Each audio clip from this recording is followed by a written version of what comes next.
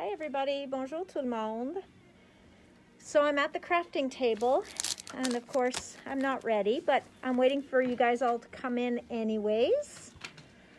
Donc bonjour tout le monde, je prépare pour jouer. On va jouer sur avec des alcohol inks. We're going to play with some alcohol inks today. I'm just trying to find all my sprayers that have the alcohol in them, as well as I've got my alcohol. Hello, Chantal. My alcohol ink sprayers. I see one over there. Okay.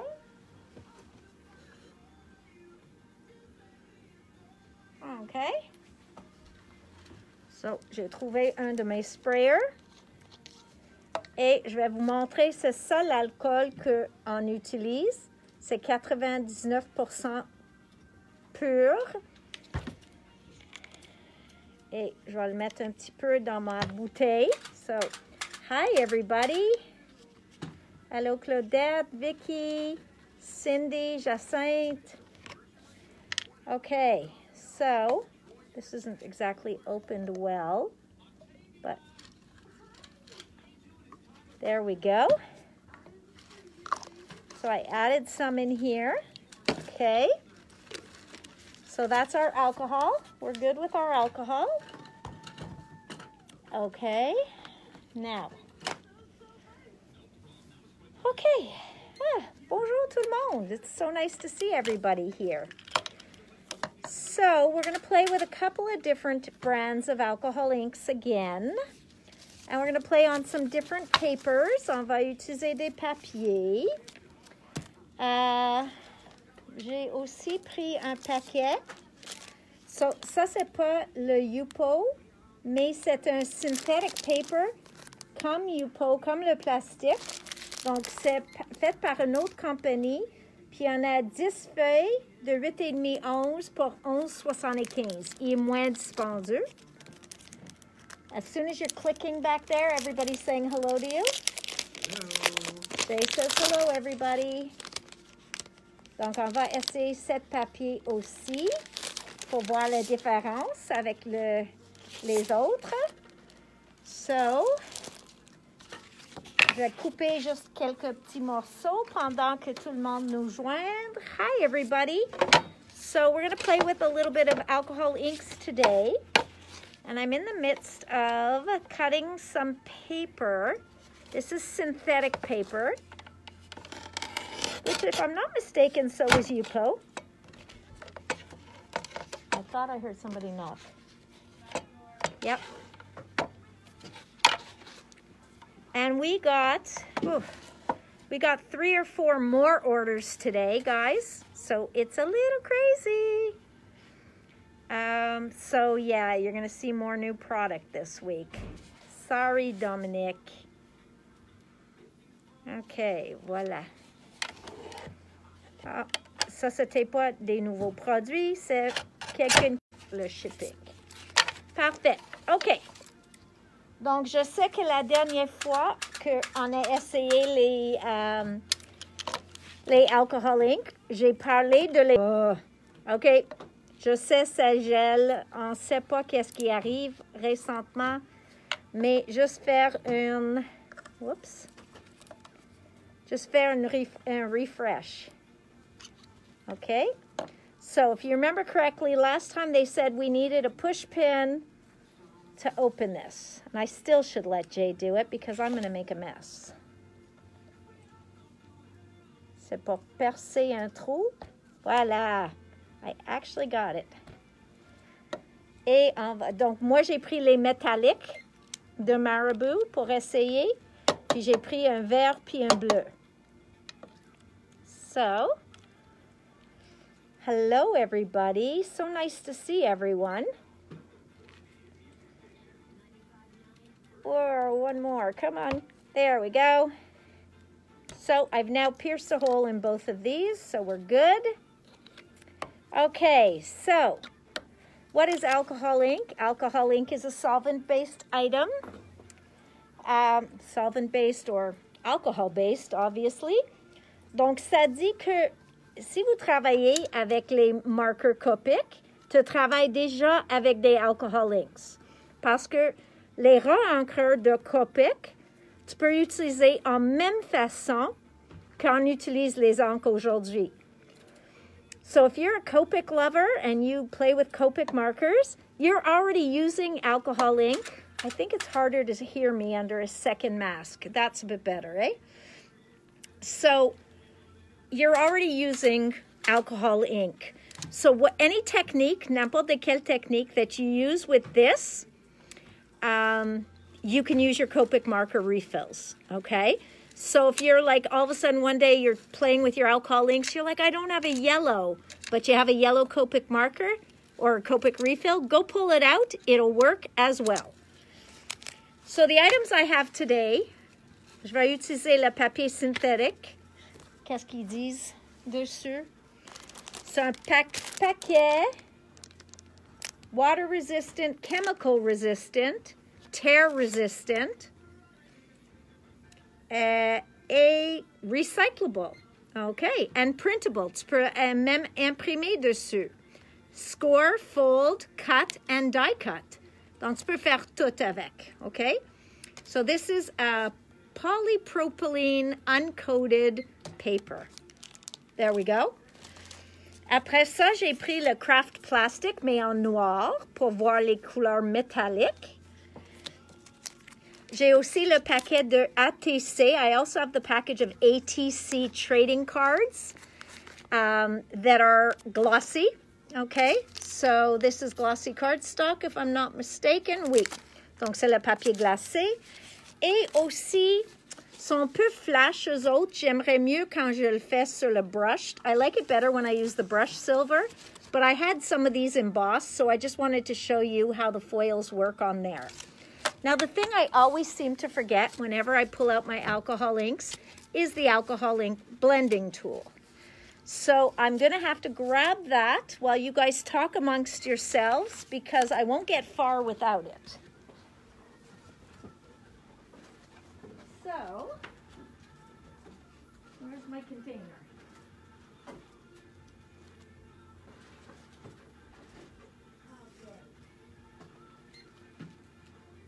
But the tool's not here.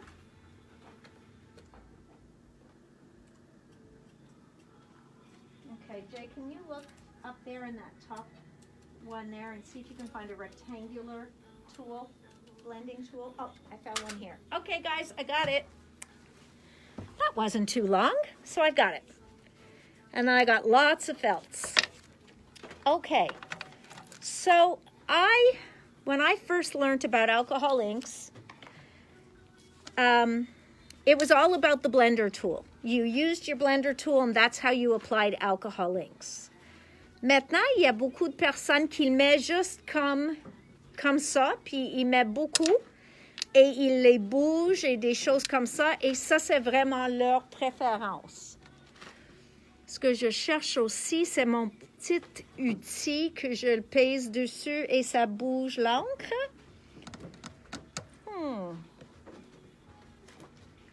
Jay, can you look around on this table while I'm doing this and try and find my little puffy tool that blows the alcohol ink around? Forget that, guys. Je l'ai trouvé. Parfait. Donc, ça, c'est pas celle de Tim. Ça, c'est une autre et la boule est plus petite. Donc, il y a juste un peu moins d'air, mais on peut le bouger quand même. OK. So, j'ai la marque Marabou. J'ai la marque Couture Creations. Et j'ai aussi la marque de Ranger. OK? Donc, on va les voir, on va les utiliser ensemble. SOSJ. I need one of those buttons, Dominique. J'ai besoin d'un bouton comme ça. Et Jay, il vient tout de suite. Okay, so, like I said, I grew up with the typical blending foam tool. Grew up. Quand j'ai commencé dans cette hobby, c'était tout avec le blending tool. Okay? Donc, on met juste un nouveau feutre. Chaque fois qu'on fait un nouveau projet, on change la feutre. Puis, on a pris une couleur, 2 couleurs, 3 couleurs. Puis, la technique était simple. We just went like this, 1, 2, 3. Then we chose our second color, la deuxième couleur. Puis, on a fait même chose, 1, 2, 3. Et on prend une troisième couleur. Et maintenant, j'utilise les 3 couleurs qui sont dans un kit ensemble. Donc, je cherche mon jaune. Il n'est pas ça. Il est ceux-là. Okay. So, I'm using 3 colors that actually were one of the newest colors that came out in 2020, mais au début. And again, 1, 2, 3. OK? Donc, maintenant, j'ai déjà 3 couleurs sur mon outil. OK? And then, what I'm going to do now is put you guys up here so that you can see. Again, je m'excuse tout le monde. J'ai fermé la caméra. Voilà. OK. So, I have my ink on there. And now I would go to my paper and I would just do this. And I would keep turning my hand. Turn, turn, turn. Puis les couleurs, ils se changent, ils se diluent un petit peu. Moi, je trouve le orange puis le rose n'était pas assez fort. Je vais le mettre un peu plus de rose. OK, parce que je l'aime. Et je peux continuer à juste mettre mes couleurs. OK?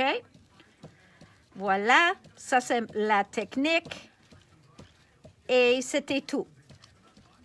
Et après ça, je peux prendre mon solution blending.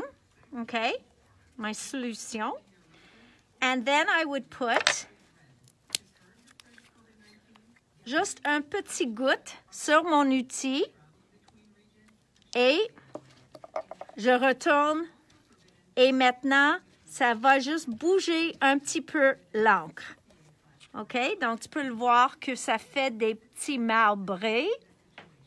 So, it gives you kind of like a little bit of a marble look. And at this point as well, so now I've covered all the yellow. So, I'm going to go et je vais mettre un petit peu plus de jaune. Je ne sais pas si ça va apparaître. I don't know if the yellow is going to show if I put it back on now, but we're going to try. And I'm going to put a little bit of gold. Okay, and I'm going, these are the alloys. I wanted to show you the mixatives first. I don't think I have a mixative at my table. All right, so I'm going to use a bit of the alloy. OK, donc je vais le mettre aussi un petit peu de métallique. OK? So let's see if that's going to show. OK? Donc, on ne voit pas beaucoup le jaune. Mais une autre chose que j'ai vue récemment, parce que maintenant c'est toute une couleur. C'est beau, mais c'est toute une couleur. So rumor has it that you could wipe all these off. Donc si par chance tu dis, ah, je l'aime pas, you could put alcohol on there and you could take some paper towel or something and you could just start wiping it off. OK? So, puis on voit que ça va pas complètement blanc. It's not going to go back to fully white, but the craft plastic does. So, I'm going to show you a piece of craft plastic as well. Donc maintenant, j'ai tout palé, j'ai presque enlevé et je peux continuer de mettre mon alcool et ça va continuer à paler ça et enlever la couleur. OK? So that's what's interesting about alcohol ink. Cet papier-là, ça a l'air que c'est comme Yupo, ça va tacher un petit peu. Il ne va pas complètement retourner à blanc. Craft plastic en blanc est supposé de complètement retourner en blanc. Okay? So that right there is a difference. This is that synthetic paper. Like Yupo, it won't go back to complete white. It will stain a little. J'ai même pas enlevé tout. But the Craft Plastic by... Who's Craft Plastic by? Je vais checker ça. That would return back to white, or it's supposed to. So now I could take my same feutre, but I'm going to end up with the same color. So I may as well put that one away. They're not terribly expensive, the felts. Puis je change mon feutre. Maintenant, je peux ajouter un peu de la jaune. Je vais le mettre plus de la jaune. Je peux mettre un peu de le métallique. Ceux-là, il faut braser. So these are the new alloys. Donc, je vais mettre un peu de le métallique. Puis peut-être une touche de le rose. But because the orange and pink were very close in color, they kind of tinted everything the same. Donc maintenant, je vais essayer comme ça avec 3 autres couleurs, mais par-dessus. Donc, on peut voir même la couleur dorée. Puis, tu vois que je peux continuer sur mon papier, puis faire la même chose. Okay, so here's what I can do.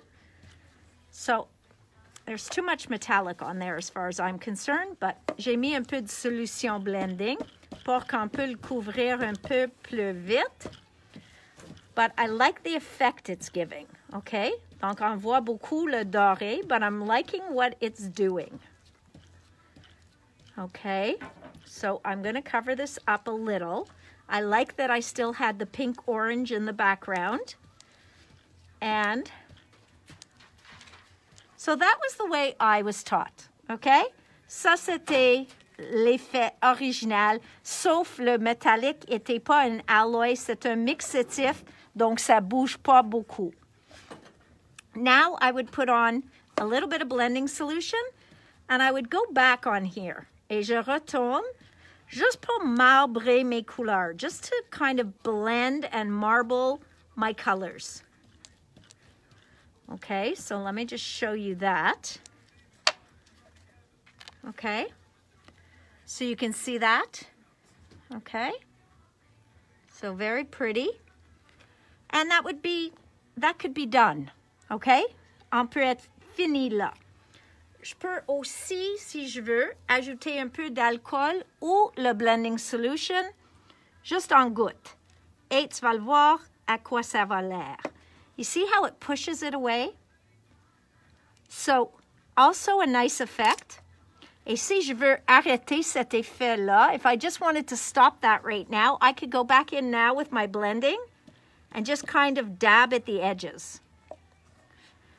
But what's fun about those, well, no, I'm not going to do that now. So I could just dab at these, and I could just leave that the way it is.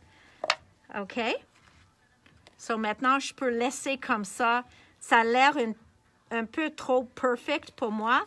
Donc, je vais aussi ajouter d'alcool. La seule différence maintenant avec les alloys que les mixatifs est que les alloys, ils bougent avec les deux, le blending et le alcool. So alloys move with blending solution and with alcohol. The one thing you have to remember, the blending solution has something in there that's a fixative. So the alloys, okay, donc les métalliques, les nouveaux, les alloys, ceux-là, si on n'utilise pas la solution blending et seulement l'alcool, c'est possible que quand ça sèche et tu touches à le doré, tu vas avoir comme un effet poudré sur tes doigts. So if you haven't used blending solution and you only used alcohol, when you touch at some of these gold spots, you're going to have like a powder-like residue on your fingers, okay? So if you use blending solution has a sealer, a fixative in it, okay? So it's got something to bind the alloys. So, again, fun. Je peux laisser comme ça. Je peux retourner avec mon outil si je trouve c'est trop blanc. Je veux mélanger. Puis là, c'est fini. Okay, and this is now a background. Again, ça va pas être dans le Louvre. Vraiment, je sais que ça va être jamais là. So I know this will never make it into the Louvre, but it may make it into a journal of mine one day. Okay, so I'm going to put that aside. We're going to try some new colors. Si vous aimeriez savoir les couleurs, c'est Ember, Gumball, and Dijon. Okay, c'est les trois couleurs que j'ai utilisées. All right, there's that, there's that. This one was a fluorescent, and this one is a metallic. And this is a fluorescent. Okay. Donc, ça c'est les Ranger Alcohol Inks, le Blending Solution Alcohol. Maintenant, what happens if we take those same colors on black? Is it going to show? Est-ce qu'on va le voir? Okay? So, I could take those, les mêmes couleurs. Je peux mettre soit avec un outil ou juste les gouttes. Puis, tu vas le voir qu'est-ce qui arrive avec les encres ordinaires sur le noir. Ça va l'air comme ça. Okay? So once we put it on the black, right away, these basic colors, they're all going to kind of look the same. Jay, can you look in the Kutzler Creations and get me one that is a glitter? Okay, what's Kutzler Creations? Okay, in the alcohol inks, just ask Allison, she'll grab one. Voilà. Donc, et ça, je vais mettre jaune.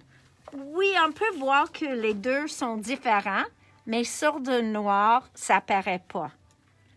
So, why don't we wipe that off? I know I hate to waste the ink, but we're going to wipe that off. Okay, now we can see the color.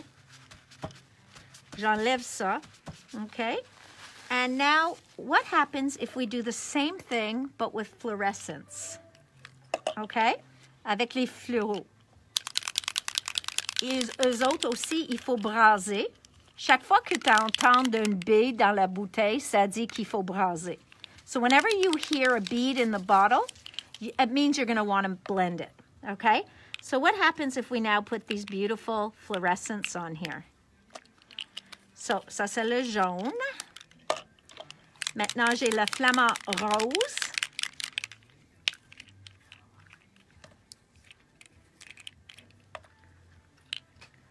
Okay, so we can see those mixing in together.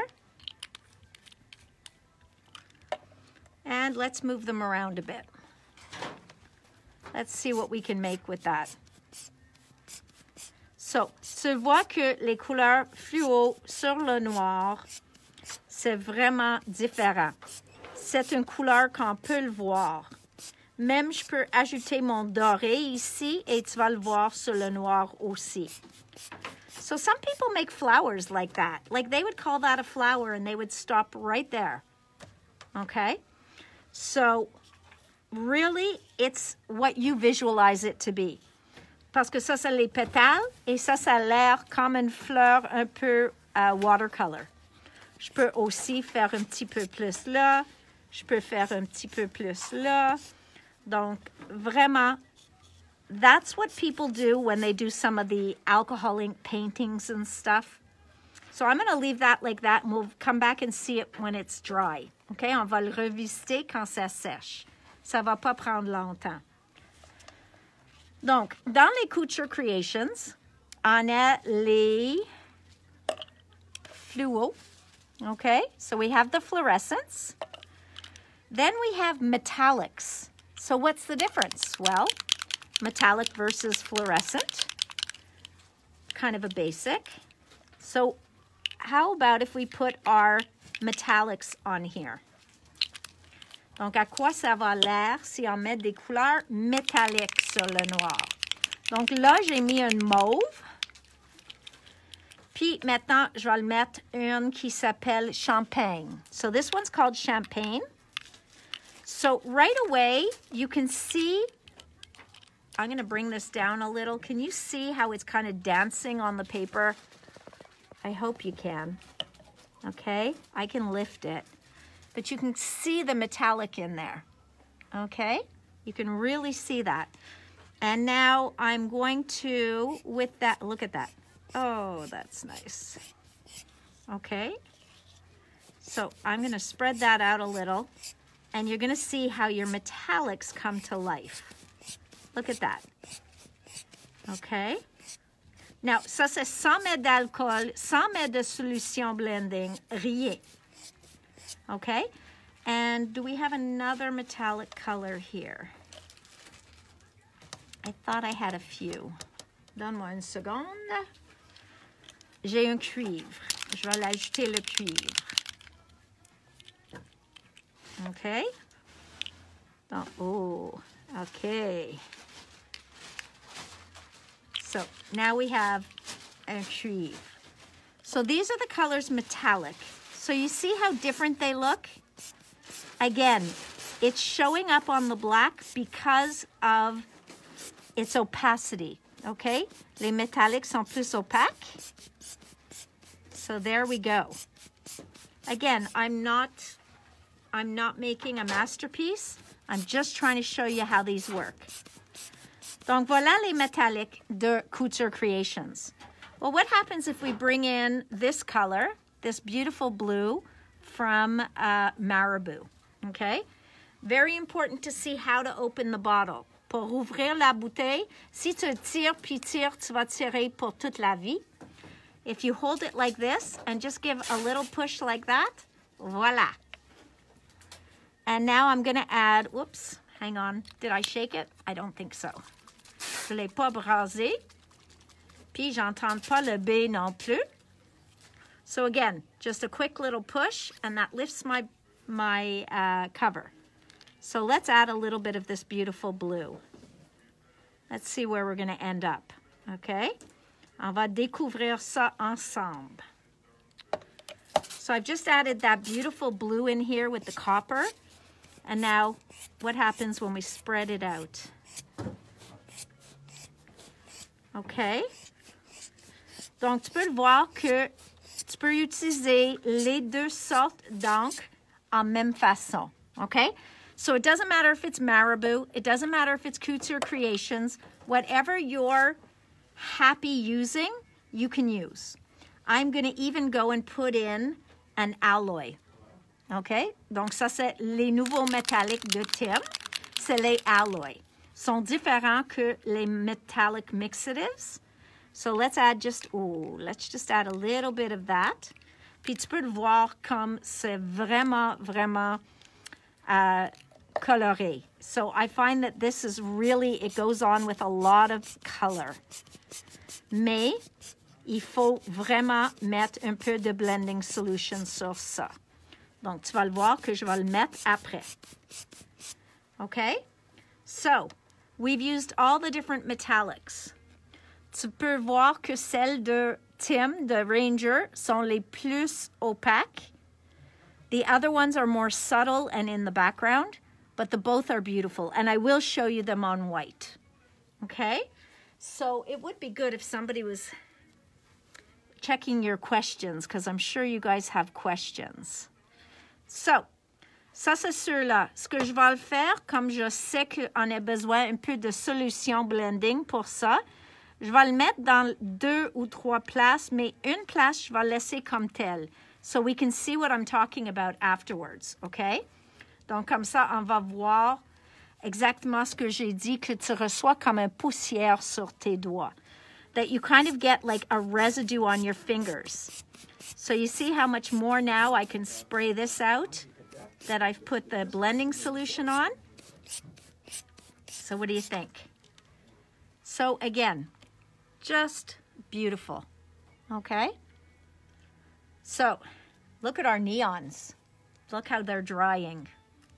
So really, really, après ça, si tu veux, tu peux le découper, tu peux faire ce que tu veux. So, let's go back on the white. On va retourner sur le blanc. We're going to go back on the white, and then I'm going to do the metal. Let's look at the metallics and the fluorescence on white. Then we'll try the glitter, OK. Donc, voilà le fluo. OK. Je fais des gouttes. Voilà. Je vais mettre un peu dans le rose pour faire un peu d'orange.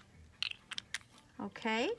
So that's our fluorescence. On a plusieurs couleurs. On a des mauves, des bleus, toutes sortes de couleurs. Mais au moment, j'ai seulement ces deux disponibles. Et encore, je vais le mettre... je pense que je vais le mettre un peu d'alcool. Juste pour me donner une façon de le bouger plus. Okay? So just to see them blend in a little bit more, I could move them around like this. Donc, vraiment fun. You can always do drippage. Drippage is nice. And I think I'm going to just leave it like that because I just like the effect it's giving. Ça a l'air comme des antennes, là. All right, so I'm liking this. So look how beautifully those blend. So yes, sont beaucoup plus chargés sur blanc que sur noir. OK? On va faire la comparaison. Donc, si je mets les deux, tu peux le voir, le noir puis le blanc. On va attendre que ceux-là, ils sèchent. And once this dries, I'll show them both to you again. So that is our fluorescence. Now, where's my other white? Here's another piece of white. We're going to put the metallics now. Okay, on va mettre les métalliques. Oops, that's our...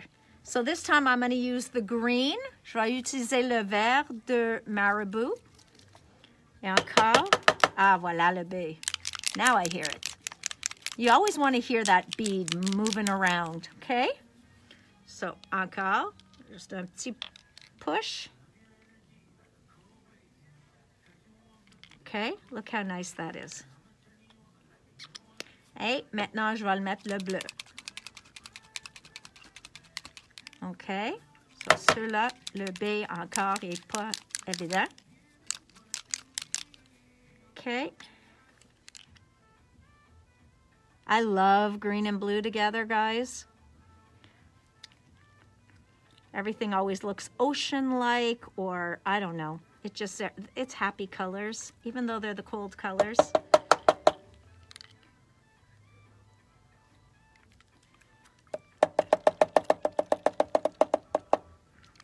Voilà.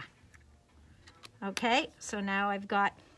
Je vais vous dire que je trouve ceux-là, ils sentent plus fort que celle de Ranger. C'est la seule chose que j'ai vue à ce moment. OK? So these are metallics. C'est deux métalliques de Marabou. Et maintenant, je vais le mettre un métallique de Couture Creations. And then you can see that they all work nicely together. So they're friends. They can be friendly. Oh oui, les Marabou sont beaucoup plus forts que les autres. Et mon alloy. Encore brasé. So yeah, we should have just left it blue and green, but these are the colors I have here, guys. I don't pre-plan well enough. Voila. Okay. So again, I'm going to blow it around a little bit. Okay. Look at that. So we can see how the colors are moving. Et quand ça sèche, tu vas voir tout le métal qui est dedans. And now I'm going to put a little bit of blending solution. Un petit peu de la solution blending. Puis on va voir comment ça marche avec nos métalliques. All right. So again, I just put a little bit of blending solution, la solution blending. Puis ça commence à bouger. So... here we go. Voila. Okay. Oh, I like this, even though I covered up a lot of the green and the blue. Okay. Donc, voilà. So you can see how metallic. Now you see the alloys are much sharper. Moi, je trouve sont beaucoup plus métalliques. Mais je pense ça c'est ce que Tim a voulu. Okay? So they aren't like the regular metallics. It's really, really very opaque.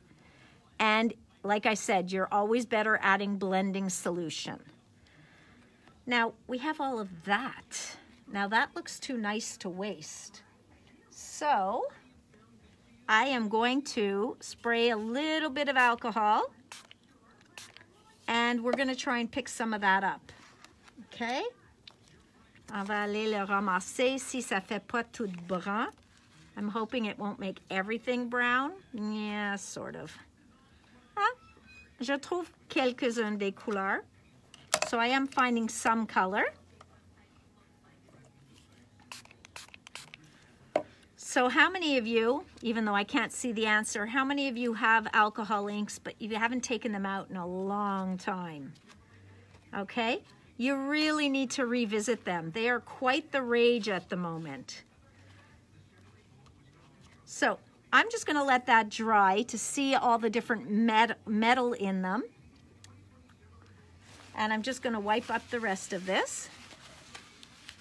Mais oui, je vais vous dire que les marabouts sont plus forts. Okay? I'm not sure why there's a huge difference, but I can smell the marabouts a lot quicker. Okay? So, let's look at some of our creations. Voilà les fluos sur le noir, le craft plastic noir. Et voilà sur le blanc. Donc, ils se prochent beaucoup. So, there's not a huge difference. But it's interesting to see on the black how that dries. Okay? So, voilà nos néons. Maintenant, je trouve la place. Then let's see our metallics. So there's our metallic on black. Okay? Là, j'ai mis la solution blending. Donc, j'ai aucun problème sur mes doigts. Là, je n'ai pas mis la solution blending. Puis maintenant, j'ai une poudre sur mes doigts. Okay? So that's what, that means that this just didn't bind. You see, I can smudge it. But if I would put blending solution on there, it'll be fine. Okay? Like the other places. Okay? Donc, c'est vraiment important avec les alloys de Ranger ou de Tim. Excuse-moi, ça, c'est pas mon alloy. Where'd my mind go? Voilà. Avec les alloys, il faut toujours utiliser une solution blending. Okay, so that's the metallic on black. And here's our metallic on white. Okay, so I have to move it a little for you to see the metallic, but you can just see how beautifully bright some of these colors are. Okay, donc ça c'est les métalliques sur blanc. Then we had the first one I did, ça c'est l'original, où j'ai fait avec l'outil. Okay, and this I put in some metallic, but the rest were just basic colors. Une autre sorte que j'ai, et j'ai seulement une couleur avec moi, c'est les glitter. Les glitter, je pense qu'ils sont faits en marabout aussi, les glitter. Je sais qu'il fait le néon. Allison, could you bring me a marabout glitter alcohol ink, please? Anything that doesn't have green, might be blue. Donc voilà. Encore, je vais le faire ça premièrement sur le noir parce qu'on voit ces affaires beaucoup plus sur le noir. So look at that glitter. Oh my goodness, my goodness, my goodness. Okay, I will pick one of those. Okay. So, tu vois, la couleur est vert comme la bouteille. But what marabou does, it seems to be a clear glitter. So I don't know how these work. J'ai jamais essayé ceux-là. I do want to spread this around a bit so you can see the glitter. Look at those colors. Okay? So, check les couleurs. So you have to see that there's purple and green in there. Okay? Tu vois les deux couleurs? So it's just so interesting the way that works. So I am going to try glitter violet blue green. Yeah, I'm going to try the violet blue green. Et ceux-là, ça a l'air clair. Donc, je pense que c'est plus comme an incandescent than it is a full glitter. Je vais l'ouvrir comme j'ai mentionné, juste un petit push. Et j'ai besoin de mon tout pratique outil. This is my special tool for opening these. And of course, because you're here, it won't open. Come on. Oh my goodness. Ça veut pas ouvrir. Ça me dit, you're not using me today, Natalie. Gee. Okay, je vais la sortir. Okay, now it's stuck in there, guys. Are you laughing at me? Fred, are you laughing at me? Okay, I'm going to try it one more time. There we go. Okay, so now let's see what this does. Donc ça a l'air que sur du noir, ça met des paillettes en couleur, mais pas tant que ça. And it doesn't open well. Soit ça ou il y a un morceau de paillette qui est pris dans le bout. So sometimes some of the glitter can get stuck in your little tip. So I just put something in to open it up a bit more. So now you can see, quand je fais sortir ça, il y a beaucoup plus de paillettes, mais c'est vraiment, vraiment non-coloré. So I'm going to move that, and I'm just going to put this plain on a paper so you can see what I'm talking about. Look at how glittery that is.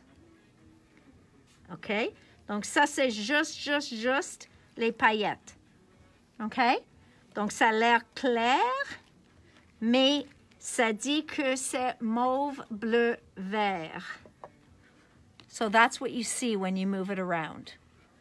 So what about on white? That's a good question. I know somebody just asked that. Je sais que vous avez demandé. Let's go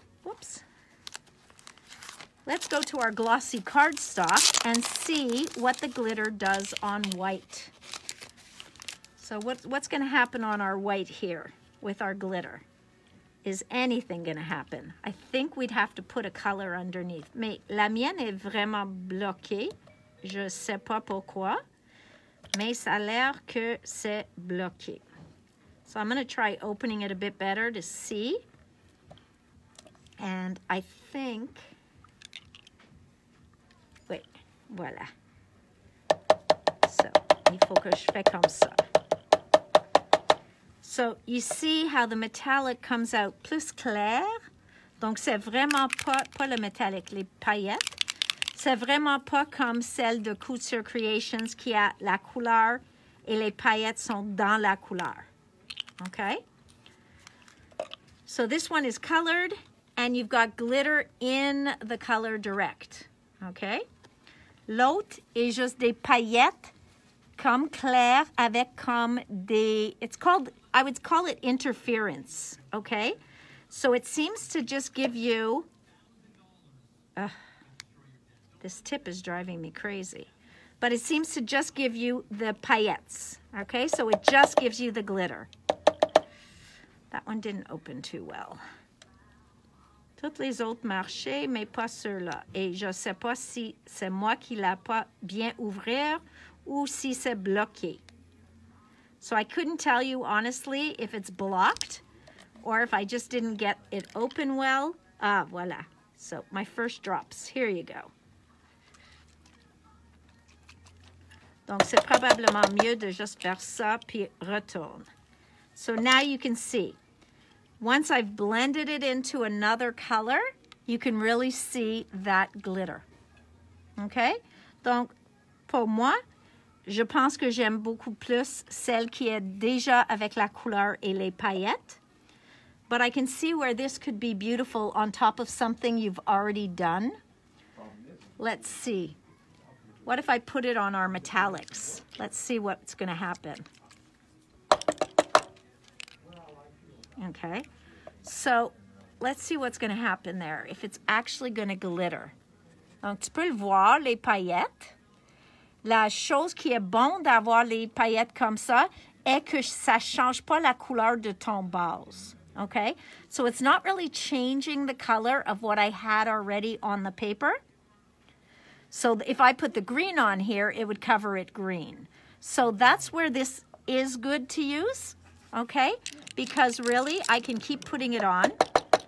Je peux continuer de le mettre et ça va juste ajouter les paillettes à mon projet sans mettre la couleur, okay?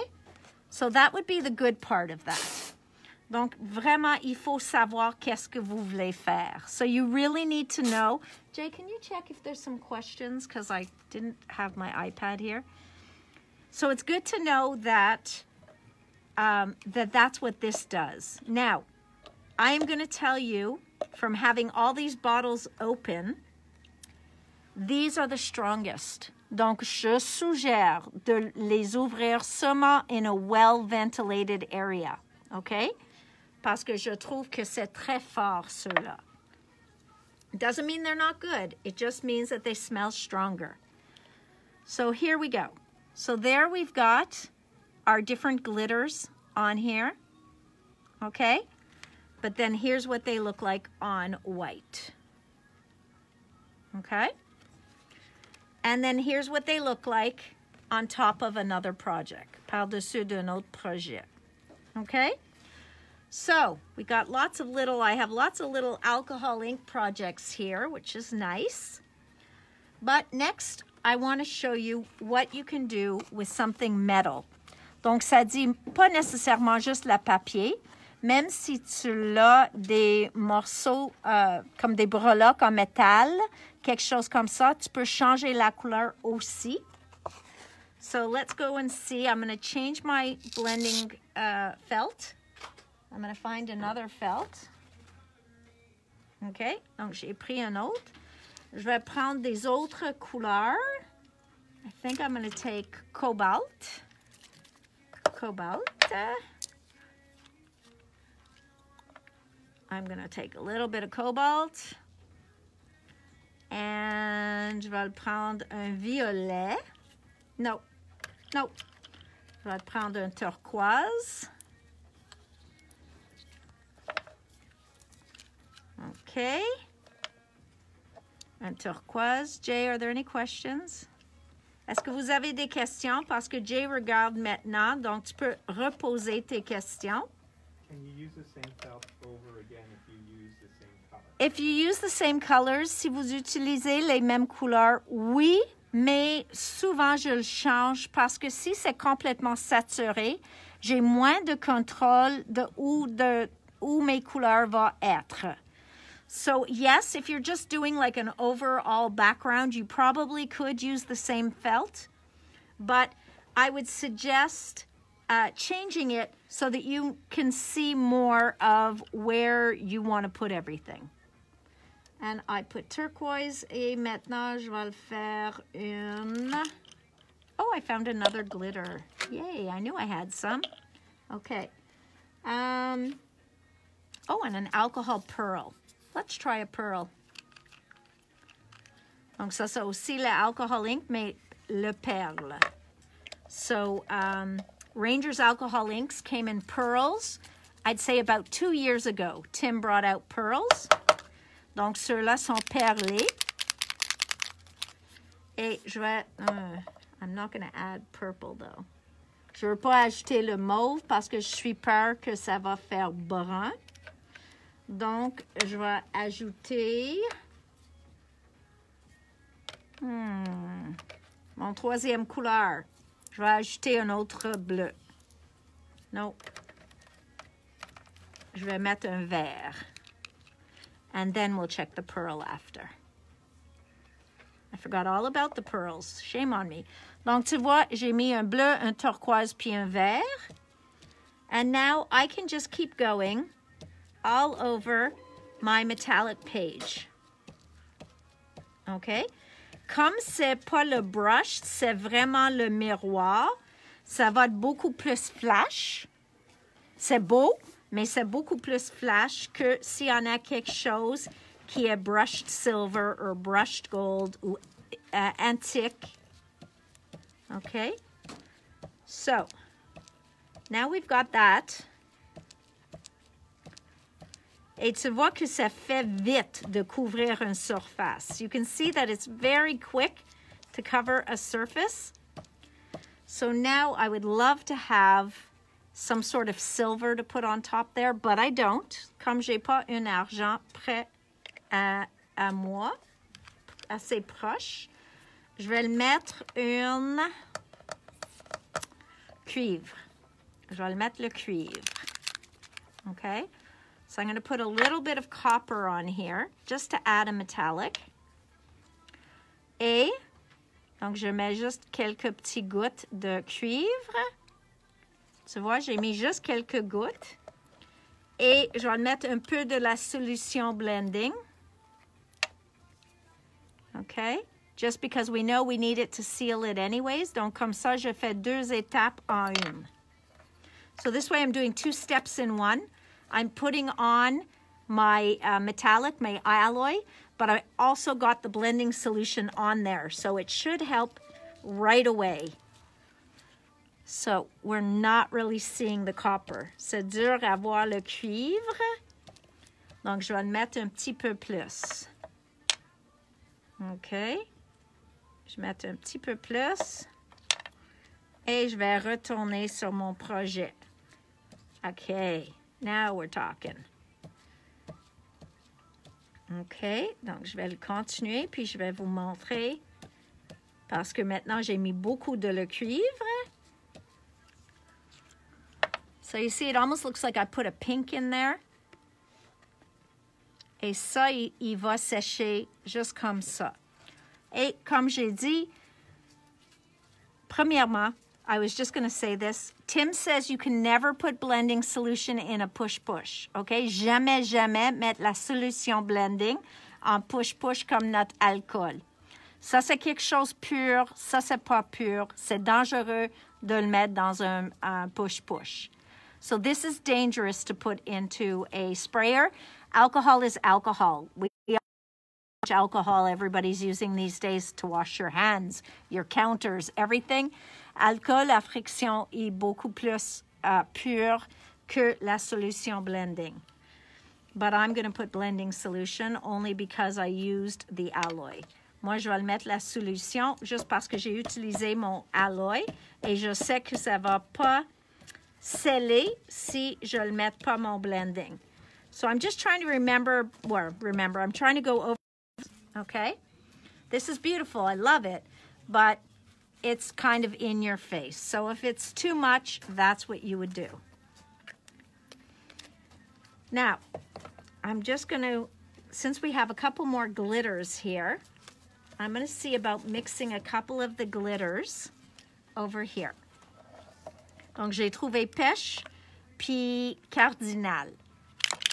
Donc, je vais les braser. Puis, on va voir l'effet que ça fait.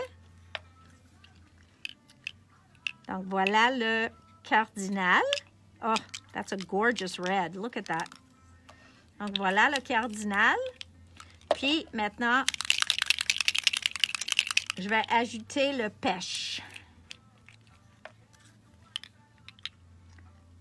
Donc, la pêche, ça a l'air plus un peu corail, je trouve.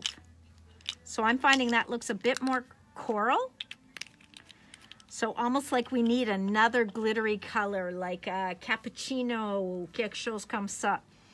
Et on va le faire le push-push dessus. And look at that. So, you see how beautiful that is?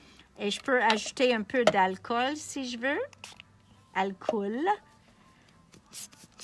Et I can just spread that around. Look how yummy. J'espère que vous pouvez le voir. I'm going to lift it, but I'm hoping you can see that. C'est comme les paillettes dansent sur la surface. Okay, so it's like they're just dancing right there on the surface. So, that is glitter. Now let's try the glitter on the white. Okay, I'm going to take 2 different whites. Je vais prendre le glossy, puis on va mettre les mêmes 2 couleurs. OK, le cardinal et la pêche.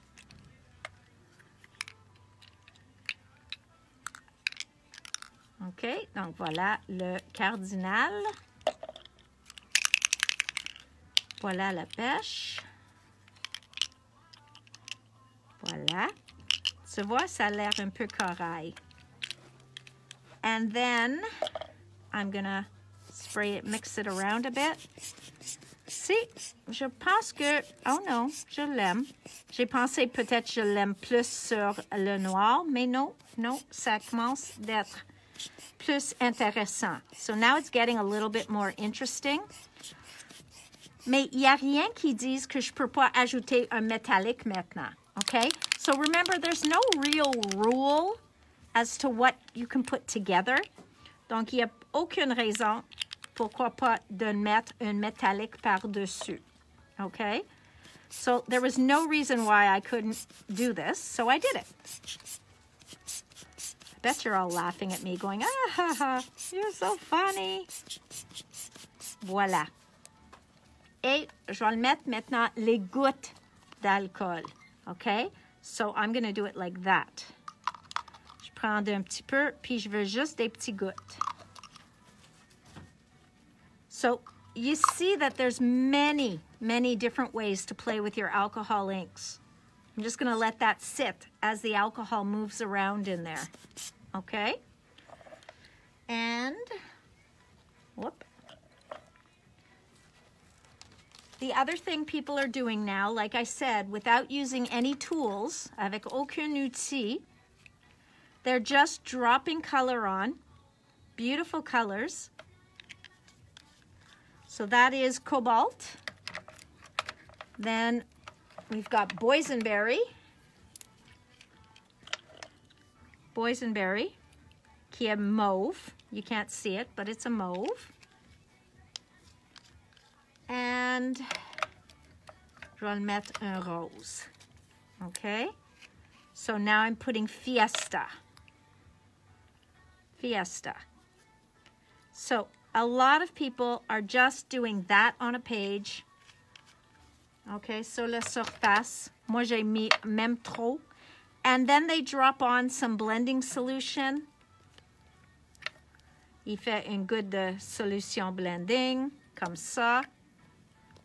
Tu peux le voir comme ça fait comme un halo tout autour de la couleur. Et maintenant, je vais le mettre juste une touche de mon doré. Et encore, je vais essayer de l'ajouter où j'ai mis mon blending. Comme ça, ça va aussi sceller ça. Okay? So do you see how I can move this around a bit? Look at that. Look at that gold. Oh! OK? Et je vais arrêter juste là parce que j'aime l'effet. So you can see that you can really start playing around with this. On peut jouer un petit peu avec ça. So now, that gives you a whole other look. Donc, chacune de ces techniques ou applications sont chacune si bon que l'autre. Okay, each one, it's really chacune à son goût. It's really up to your taste. See, I could go now on here because it really looks comme la cuivre est vraiment enlevé le métal.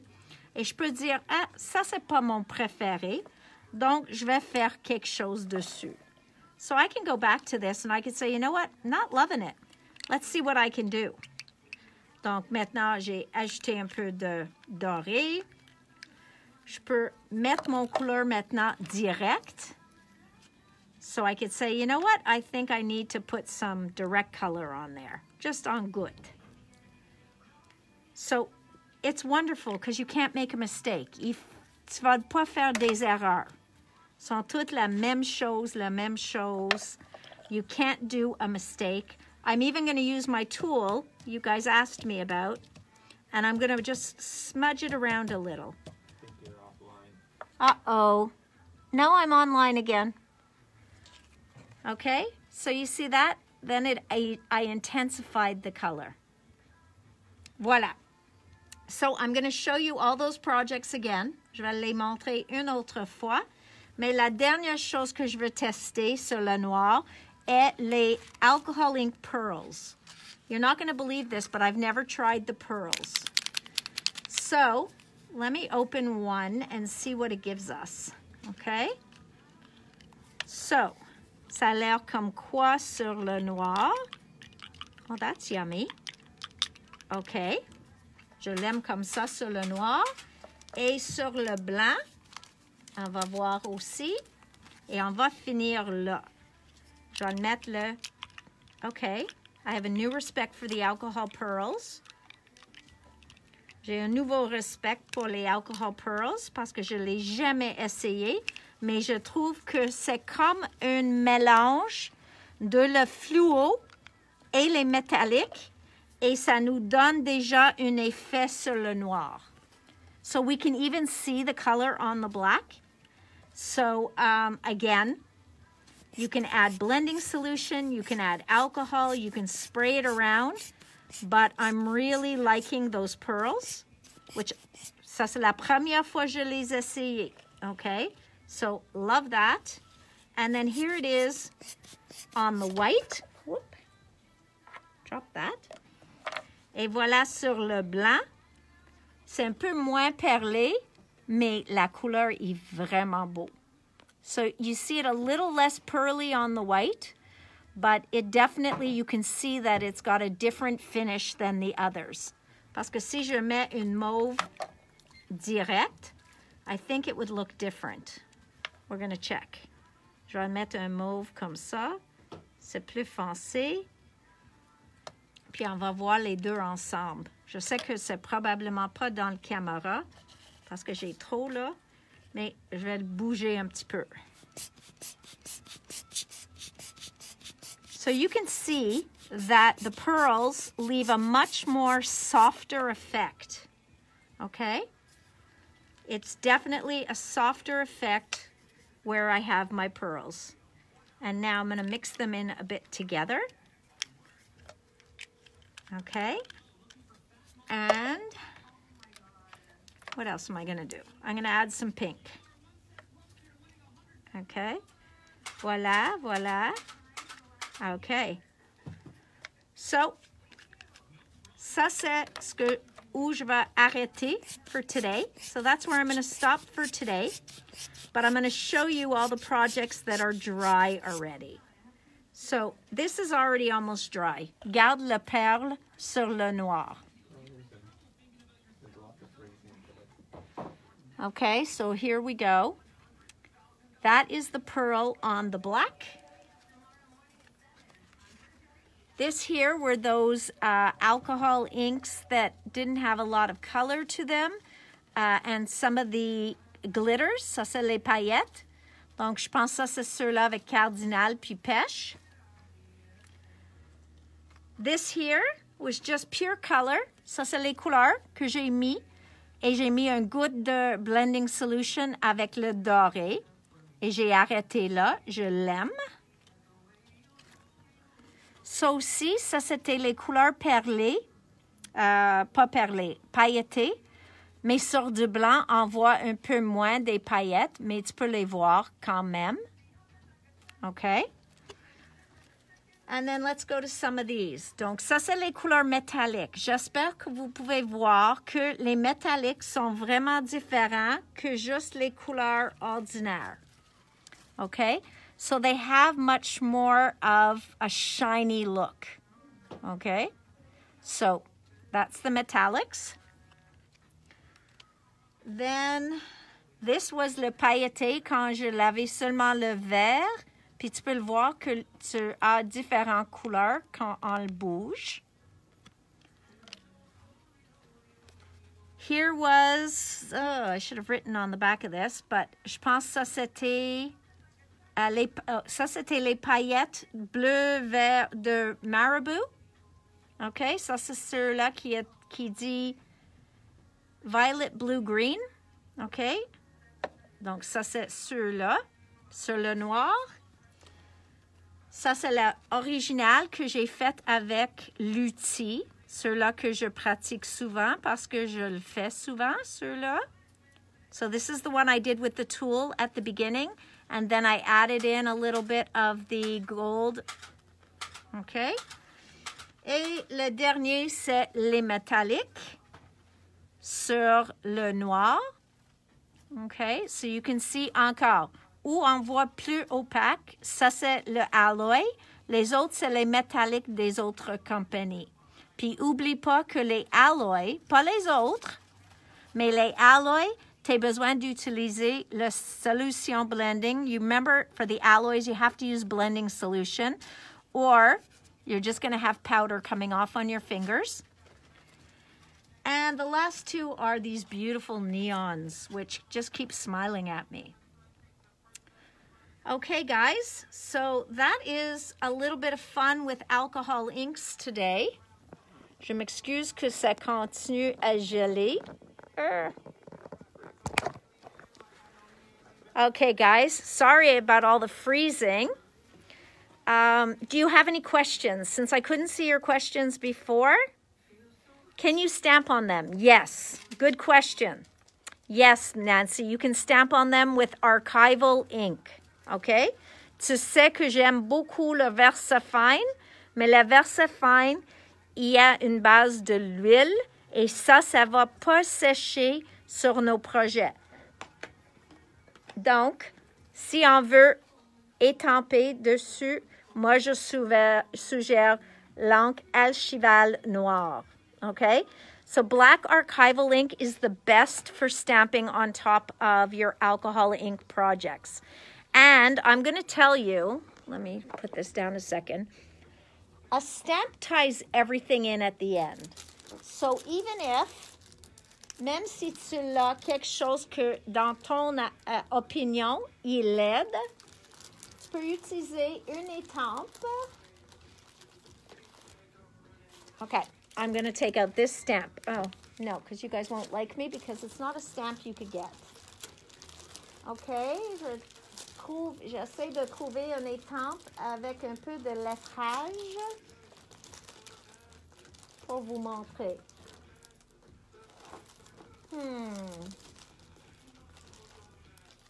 Sorry, guys, I'm not finding one.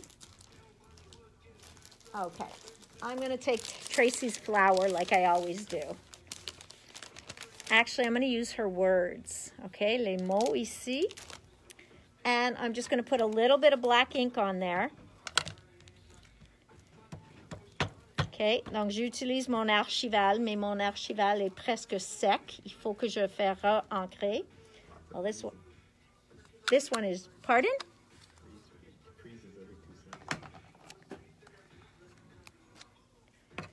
Je vais le voir.